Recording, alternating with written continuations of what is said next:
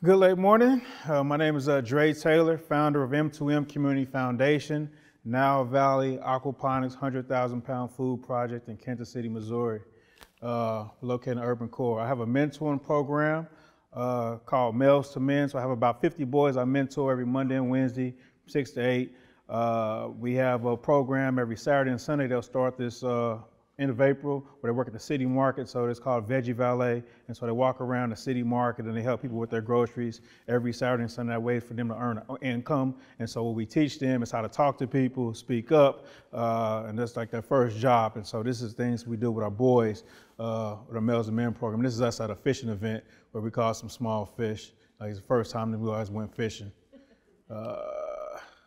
Some of the things we do, teach them how to change tires, how to check air, fluids on cars. We have a partnership with the Black Pilot Association. So we take about 35, 40 kids every year to fly in private planes owned by Black pilots around Kansas City. And so they fly over the whole metro area. We even sent a couple to Oshkosh, Wisconsin to actually learn how to fly for a week-long class. And so these are some of the things we do on a yearly basis with our boys and try to teach them to be, young men. Our mission is to raise strong, conscious, productive young men and reestablish accountable and productive leadership in the community. So what is aquaponics? Aquaponics is a system of aquaculture, which the waste produced by farm fish or other aquatic animals supplies nutrients for plant grown hydroponically, which in turn purify the water. And so back in 2014, me and my boys started our first aquaponics system in the basement of an old elementary school that I attended, and that's where we mentored the boys. And so this was the first time the boys got to use power tools, use a tape measure, and learn about growing food in the basement here at what's called the Mary Kelly Center. So we was building a system there. It was a small 4x8 system. It was in the basement, a moldy old basement. We used to bring funders down. Catherine was one of the first funders who funded us in this moldy basement to come down and see what we was doing at the Mary Kelly Center. This was the vegetables first starting out, and then that was maybe like 2 months later. And so we bring funders down there to talk about, growing food, how we wanted to get a greenhouse and expand the operation. And so we would show people how aquaponics worked, and they was always amused by the fish and the vegetables, and they couldn't believe you can do it on a much small scale and produce the kind of quality vegetables that we produce. And that was some of the first like kale or broccoli, spinach that the boys ever tasted before. And you'd ask them how it tasted, and they would lie and say it was good, which I knew it wasn't, without any salad dressing, but it was something that they put in the ground or put in the rocks and was able to grow. This was the lot that we started on right on 29th and Wabash. So it was a vacant lot right in the urban core, right in the heart of the city, a lot of crime. They had a Showtime special actually 3 blocks away from this facility here called 27th and Prospect. And it was a lot of drug addiction, prostitution. I mean, we still see some of that around the area to this day. I mean, I found a drug needle on a property. I used to back in this area right here and do drugs because it was a little driveway that started. One slide that I see that I missed that wasn't on here, how I got started back in 2011. My uncle introduced me to aquaponics, and so I was researching it on YouTube, finding things out, and then all of a sudden a guy named Will Allen came to Kansas City and did a workshop. Those who are not familiar with Will Allen, one of Time Magazine's 100 most influential people because he grows 1 million pounds in less than 3 acres. And so we came to Kansas City, did a workshop. My grandfather and my uncle all attended this workshop. We built our small little aquaponics system at the workshop. We all went home. We built our own individual systems. My grandfather ended up killing his fish, but he was hard-headed. He didn't understand the ratio of plants to fish. But we all built our own little aquaponics system, so that's how we actually got started in aquaponics back in 2011. This was a site. You see it was 18 trees on the property. We cut down 18 trees. The city cut down 18 trees for us. We repurposed 5 of those trees. We had oak and we had walnut, and so we had slabs made out of them, and so we're utilizing that for benches and tables. One of them is at my office across the street, so we purchased a house across the street from the greenhouse. And so we're using that now as a community space, office, and we look to get a commercial kitchen inside there to take our food that we're growing and show the boys how to cook and distribute, do demonstrations and cooking classes inside of that house. And so when we talk about community development, this is what we're trying to do in the community directly across the street. We also, these lots was donated from the guy that we bought the house from, and so it was a daycare for 50 years. And so they retired the daycare, and he had like $60-something thousand in liens against the property. And so we was able to get those liens removed for him, and we purchased that property. So when we talk about community development, what we're doing here, you know, we're making an impact in the community. This is us, the first day digging. This is our fish tanks actually that we're digging. I have 3 fish tanks, 6 feet deep, 4 foot wide. 2 of them 120 feet long, so I got 2 20,000-gallon fish tanks, and I got 1 10,000-gallon fish tank. And so the neighbors thought we was crazy when we was digging 6 feet deep. Like, what are you doing over here in the city digging 6 feet deep? We guarantee you we wasn't doing any graves or anything like that. But I was just getting started, and so this was our first day. And we just been lucky and blessed for all the opportunities that came our way. We had a guy that's supposed to dig these holes for us for 6 months. He said, we're going to dig them, we're going to dig them. Then the day before, he said he needed some money, and when he said it was free before. And so, you know, I was at the Black Pilot Association. One of the guys said, I have some equipment. I'll come out there on a Wednesday. He looked at and surveyed the land. And then after that, the next day, he dug these holes for us for free. He broke his bucket. He broke the lines on this thing, digging. Everything. It was used to be houses on this property, and the houses that was here, they used to bury them down in the ground, and so that's before they start removing the houses from the vacant lots. And so we was pulling everything up from refrigerators, stoves, everything you could think of, bottles, clothes, all kind of stuff in this property. We did get a Brownsfield Initiative grant to do a survey on the property, but everything came out good. It wasn't anything contaminated inside the soil, but we did have all those remnants of people living on the property. This is the idea of the tanks that we have here. It's like I said, about 6 feet deep, 4 foot wide, and so this is us digging leftover. So we had to widen it out. So it was a lot of hand digging. Even though we had that machine there, it was hand digging for at least 2 or 3 weeks, digging at them holes in there for the fish tanks. These are my boys out there working. I got the construction hats. Home Depot donated some hats and some tape measures, and so they was out shoveling the dirt. It wasn't going anywhere. It was more work with low productivity. It was a lot of low productivity. It was moving from one pile to the next pile. And so, but this was something that they can say that they did, they helped build, they was part of. And so usually in a community, when you see projects like this, they don't see people looking like them creating something. And so it's important to give them imagery to say, I was part of this and I built this. And they can always come back and say, I helped build and design this greenhouse here. This was the looks after we dug the holes. And like I said, I'm not a contractor, I'm not a architect or anything like that, so we just, it wasn't no blueprint. It wasn't, this was not a blueprint. And you can kind of tell when you start to look at some pictures that you can tell it wasn't a blueprint. This was our first greenhouse. First, I wanted to get a 20 by 70 foot greenhouse. And then I said, you know what, let me go with 30 by 90, a little bit bigger. I got on Craigslist, I seen one for 30 by 150 feet. So I said, why not? Let's do 30 by 150. So we got the greenhouse on Craigslist, and so I had somebody dismantle the greenhouse, but the smart thing to do would have somebody who dismantled it, put it back together, which we didn't think that far ahead. And so we looked at these parts for maybe 3 or 4 days trying to figure out what a purlin is, you know, with all these different kind of parts of this greenhouse. And so we finally figured how to put it together. An interesting fact is this whole greenhouse and this whole project was basically built on volunteers. And so we had a lot of volunteers come and help out for this project. I mean, we probably had over 1,000 volunteers to come and help out with this project.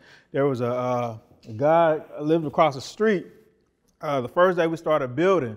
And the first day we started building, he came out and he helped build, and his friends, they would sit on the porch with, was saying, why are you helping out? They're not paying you anything like this and that. And so they were just on the porch drinking. So he would come every day, and he said that this took his mind off his mother passing, who passed like a week earlier. And so it gave him something to do in the process. And so while they were sitting there talking like, oh, they're not paying you this and that, he was able to eventually get a car from some grant funding. And so those guys who was talking stuff was in the back seat riding to the store with him, you know, instead of walking and begging for rides. And so when you talk about economic development, this is a perfect example of economic development. I think we had a question right here. Were you required to get a permit? That's another thing. I talked to Catherine about it, so I got to refer to Catherine, but she said she worked with the city a couple of times, and I was telling them about the project, and they was telling me all this stuff, and so we just built it. You know, we built it. It was better to ask for forgiveness than permission sometimes. And the city has been pretty supportive of his project, so they probably did a fair amount of looking the other way. Yeah, they looked the other way, because I mean, we was doing all kind of crazy stuff. Building, if you see right in the middle there, there's some wood between the two fish tanks. We got a ladder in between that. So OSHA would have shut us down if they seen what we were kind of doing out there, but nobody got injured or died during this building this greenhouse. So I wouldn't advise you doing anything without a permit. So we had a lot of wood that we put inside the greenhouse here. We probably have about $30,000, $40,000 worth of wood inside. Like I said, it's a 30 by 150 foot greenhouse. And so what I didn't account for was when I went from a 30 to 90 to 30 to 150 feet, there was gonna be more materials involved in that. And so I didn't calculate those materials in this. And so the project kind of stalled a little bit trying to get funding. And sometimes you just got to build it, because when you say you're going to build a greenhouse and aquaponics, people look at you crazy. What are you talking about? Where are you going to do it? And so you just have to keep building and let people see the vision and go from there. All this wood set on a corner. We got a fence now, but the fence is more for liability issues because we have water and fish. But all this wood set on a corner for about 2 or 3 weeks' time without nobody stealing one board. We talk about $30,000 or $40,000 worth of high-grade material wood sitting there, and not one board was stolen in an area where crime happens all the time. I mean, you hear gunshots at least every 2 or 3 days in the area we're in, but that speaks volumes to the community we built around the greenhouse where not one board was stolen. And I don't care if you're in the suburbs or inner city, somebody's going to build a deck out of that wood if they see it sitting there. So this was some of the walls that we built for the fish tanks that we had inside of there. It was looked from an overall view from the greenhouse we had covered. And so right now it's we're looking to redo the greenhouse as it currently sits. And we'll talk about that a little bit more. We have school groups that come out, tours. We probably have at least 2 or 3 different school groups that come every year to volunteer at the project. They learn how to transplant, do a lot of stuff. That there's our community garden outside of our fence. So we have a community garden about half the block. So it's about 4 foot wide. Length of the greenhouse, so 150 feet long. And so that's all free for people in the community to come get whenever they want to get. And so we're right off the main bus line in Kansas City, like 1 block off the main bus line, which is Prospect. And so it's a heavily trafficked street. And so people get off the bus with grocery sacks and they come and be able to get their kale, their tomatoes, peppers, and all the stuff that we're growing out there. And that's free, and we help plant that for the people in the community. You're 4 seasons, yeah? Yeah, we are 4 seasons. So this is the first season that we actually have fish inside of our greenhouse. Power issues, and then we had a partnership that didn't go too well, and so that kind of stalled us out a little bit, but we got everything taken care of. And so this is like our first full season with our fish inside of our system. So these are just kids from the neighborhood that came out and helped plant. You know, and sometimes this is the first time they get to plant and put their hands in the dirt. We had one lady that lived across the street. It was her first time eating like an eggplant. You know, she was like 70 years old, so she never ate an eggplant before. And so just the education piece where kids know that, you know, pickles come from cucumbers. They don't know that. And so to see them grow and understand that's where they come from, it's a whole educational component that we're doing here with the Nile Valley Aquaponics. We talk about community here. It's a lady on the left here. And so every Saturday we have volunteers. We probably average around 15 to 25 volunteers every Saturday that come out and volunteer at the greenhouse. We don't really promote too much. They just show up. And, you know, that's a good thing. Sometimes it's a bad thing trying to manage all those volunteers, but they show up. So the lady on the left name is Miss Maxine. Miss Maxine, I met her doing volunteering at a political, at the polling stations. And so she would be there. She's a mean old lady. She was always on people about staying 25 feet from the door. And she always roll around in that wheelchair and she go right back in. I'm like, that's a mean old lady. And so about 3 or 4 years, we developed a relationship because I was working at the same polling stations. And one day I seen her driving down the street by the greenhouse. She asked if I had any green tomatoes, and I said yes. And so I gave her some green tomatoes. She made like a tomato relish out of them and succotash or something she was making. And she said, you know, I'll make some wine. And I'm like, oh, I don't know about this wine. And so she said, try some of this wine. And so she made this wine. This wine is called Bitches Brew. And so for those who don't know Bitches Brew, it's an old Miles Davis song. It's like 14 minutes long. It's too long for me to listen to, but it's like 14 minutes long. And that's what she named the wine after. So every Saturday, she comes to the greenhouse when the weather is good, and she sells like a case of wine every Saturday. When we had our, it's not a good turnout after the wine gets introduced. The productivity goes down again, but it's a way for her to distribute her product. And when we talk about expanding and creating relationships in the community, you know, and bringing people together, because it's a real diverse project where you see people from all over to come and volunteer. It just kind of break down a lot of barriers where we're at. And so that wine kind of eases the tension. And luckily we haven't been shut down by the health department yet for her selling the wine there. So it's been a real good opportunity to have her around, and you know, she cooks, and so it's just a real good feeling to have. Yeah, she still comes. She'll start coming back in the next couple of weeks or so. Is she still mean? She done loosened up. She done loosened up. And so I done had more than my fair share of the wine, and so it's pretty good wine. I should have brought some here. This is a look at the greenhouse. This is one section here. And so I have 4 tiers of growing. I got my fish are down on the ground at 6 feet deep. And then I have a level of gravel as my first level. And what you're looking at now was 3 other levels of growing space. And so there is about, I got 17 rafts on each level and 54 plant spots each raft. And so it's close, I think, 3,000 or so plant sites just for the rafts. And then I have the gravel underneath where we're doing some watercress underneath there. And so we feed our fish some watercress. And so watercress and some black soldier fly larvae, and I'll talk about that a little bit later. Tilapia. So right now we have 30,000 tilapia inside of our tanks.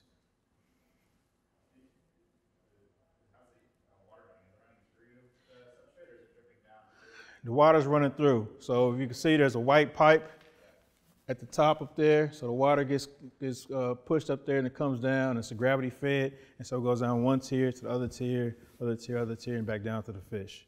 So,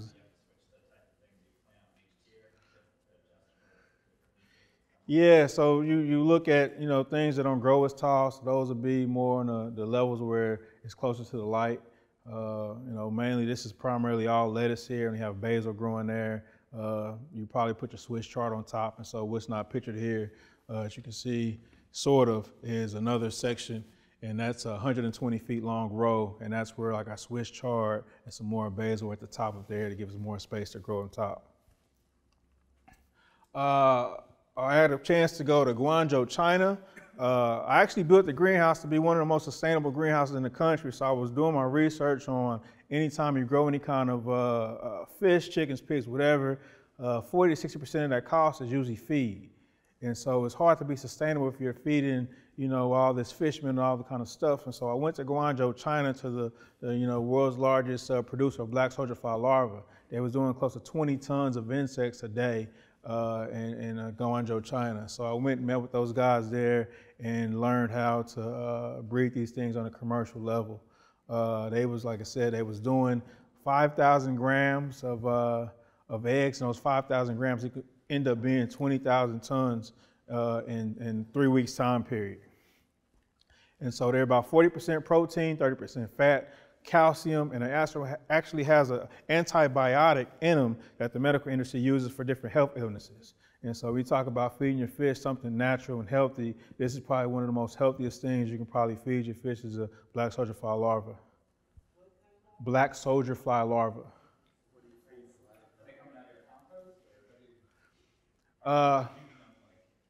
And so in this This stage right here, it's when they turn black, is where they have about 5 to 9 days before they turn into a fly. So you have a time period where you know they're going to turn into a fly, so you need to have them somewhere contained before they turn into a fly. When they turn into a fly, they live about 5 to 9 days as a fly.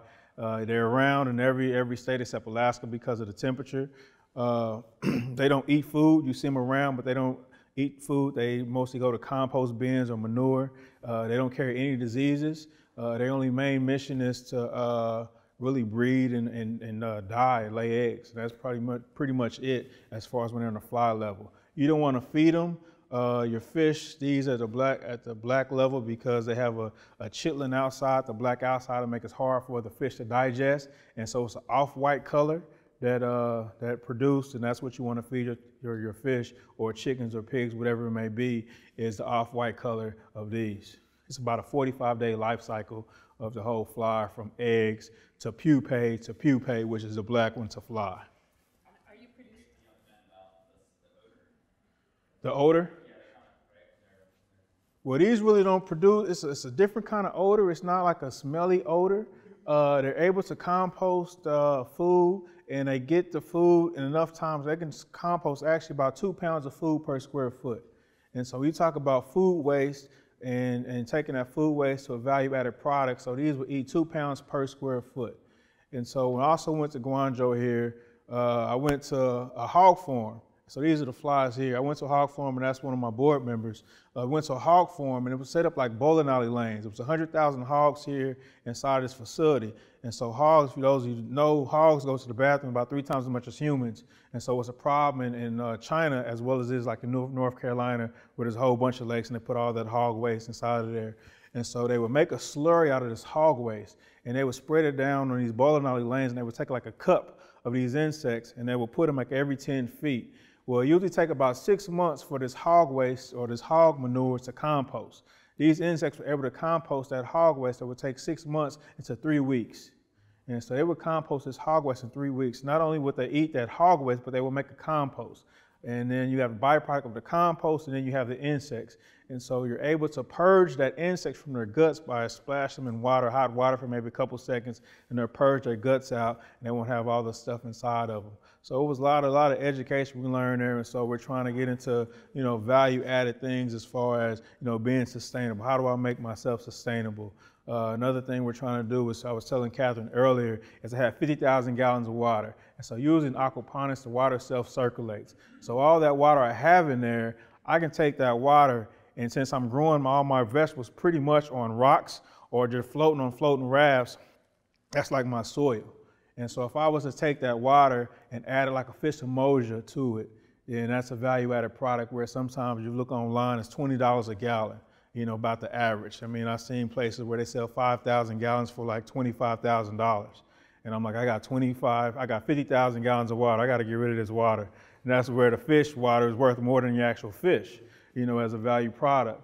And so thinking of ways to be more sustainable and generating income. Right now, it's only like 2 people inside of our greenhouse working. That's me and Keisha that's working there. And so it takes a lot of work to home in on a lot of stuff that we need to do. A lot of research and development needs to be done.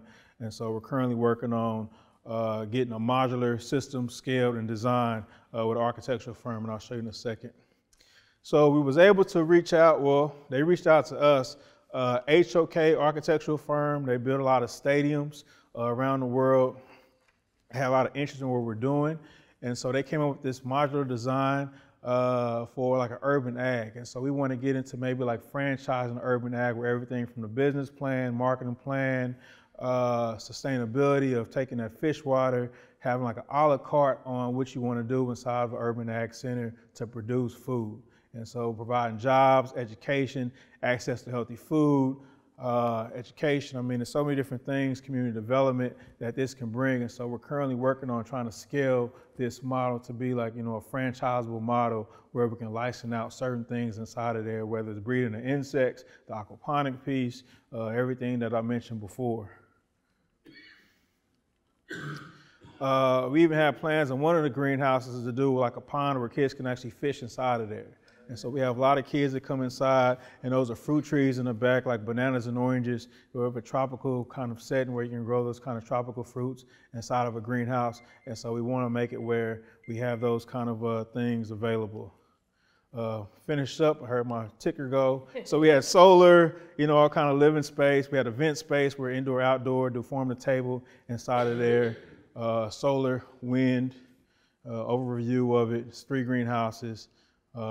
We received an award out of 1,200 entries for those designs of different architecturals around the country, and so we received an award for that. So my great-grandmother was a sharecropper from Jackson, Mississippi. We talked about doing this greenhouse back in 2014. She got sick, and she wasn't able to make the greenhouse. She said she was sick, but even before then, she died at age 97. And so when she died at age 97, she was still going to the casino. She was still driving. She was doing everything she wanted to do. So she lived a good life, and so it kind of hit her fast. And so when she passed, that was the first year in California that they had, it wasn't the first year, but that was one of the years they had the drought crisis in California where they said don't grow anything. So it was the first year in almost 90 years that she didn't grow anything. So that made everything come to a complete circle. So we have to get involved in our food system, because if you have a drought crisis in California, you're going to see a tomato go from $1 tomato to $4 tomato is going to hit everybody here, because that's where most of our produce come from. And so my background isn't in farming. Like I said, she was a sharecropper, and when we got up to the funeral, when people talked about the good things that people do, one lady, her neighbor, got up and said we called her Farmer Brown because what she didn't grow, she gave to people in the community. And so when people ask what my background, I'm just doing what she was doing, just on a larger scale, and keep the legacy going. So that's my time. Appreciate it.